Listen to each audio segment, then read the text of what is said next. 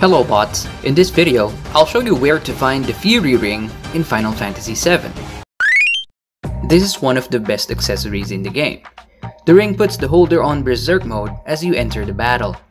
Berserk adds damage buff at the cost of lowering one's defense. This accessory is a popular choice for boss rush and other challenges. It's because the challenges require the players to consistently pressure and interrupt the enemies from attacking.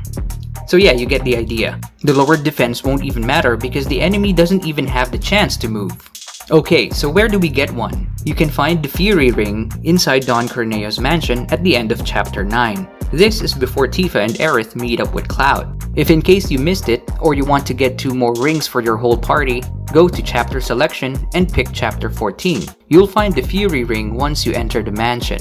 With those rings, you're one step closer into getting your gear optimized for the endgame battle. And that's it for this video, bots. Was this able to help you? Is there an accessory you need help with? Let's talk about that in the comment section.